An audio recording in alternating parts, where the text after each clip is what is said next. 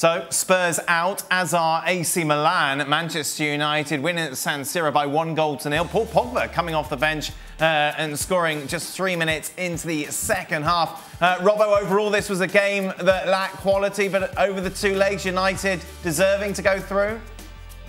Not on the first half display today, because AC Milan were better tactically, they had the better players, and I wouldn't say there's any AC Milan players that would get in the Manchester United team. That's how well Pioli set up his team and how badly I thought Ole Gunnar Solskjaer did in the first half, because Manchester United were all over the place. When they tried to get it into the front players, they were giving the ball away, they were outplayed in midfield at times, and it looked as though they might be threatened on the counter-attack, because AC Milan aren't a great side, let me tell you. I've seen a lot of them over the season. They're a side on the wane. They've got some players playing in behind the main striker that are never going to be good enough to play at the top level, in my view. So I thought it was a poor performance by Manchester United, and Pogba pulled them out of a bit of trouble with that goal just after half-time. Your anti-Manchester United ways, Robbo. They've just gone to San Siro and beaten AC Milan to book a place in the quarter-finals, and you want to start off with negatives? Yeah, I don't think they played particularly well. I thought it was a poor performance. They had to make the substitution. Solskjaer had to make the substitution because Rashford wasn't running around, whether he's injured or I think he was injured, and Pogba came on, scored the goal. But overall, before the game, I thought Manchester United would catch AC Milan on the counter-attack time and time again. They'd have too much pace for them, they'd have too much ability for them, and that wasn't the case because Manchester United didn't play well enough. This is deja vu all over again.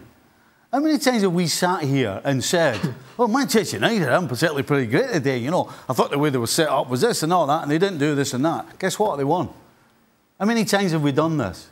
So I'm not quite sure what we expect from Manchester United. I think we all think that they're going to all of a sudden take a step forward and be this all-out attacking, just fantastic team to watch. But they're not. They are what they are. And they get the job done. And they got the job done again today. And Paul Pogba, of course, very polarising with opinions of him, Don, but getting it done, coming on and making an impact today. Yeah, he was excellent. He was really good. I thought standout players. I thought Dan James done really well on that right-hand side. I thought Scott McTominay and Fred. But Pogba was the class. He was the difference. He was the stardust, even though he's probably only 80% fit.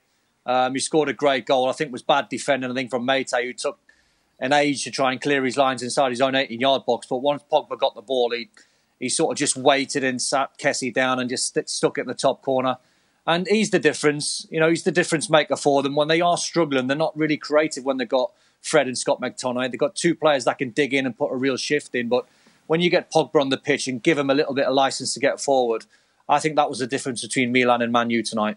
Robbo, as someone who covers a lot of Italian football and is a big fan of the league, how much of a concern is it that yet another team is kicked out of Europe? I think I'm right in saying it's only Roma now who's left.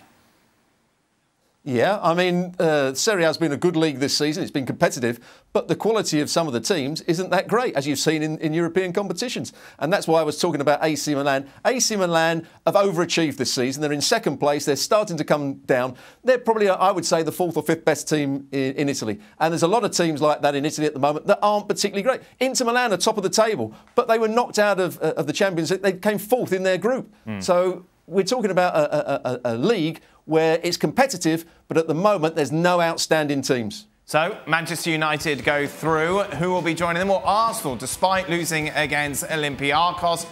Rangers are out, losing 2-0 at home. Lots of men sent off in that game as well. Ajax safely through, Villarreal through, Roma through, and Granada all through to the quarter-finals. Well, thank you very much for watching ESPN on YouTube. For more sports highlights and analysis, be sure to download the ESPN app. And for live streaming, premium content, and let's not forget as well, ESPN FC 7 days a week. Subscribe to ESPN+.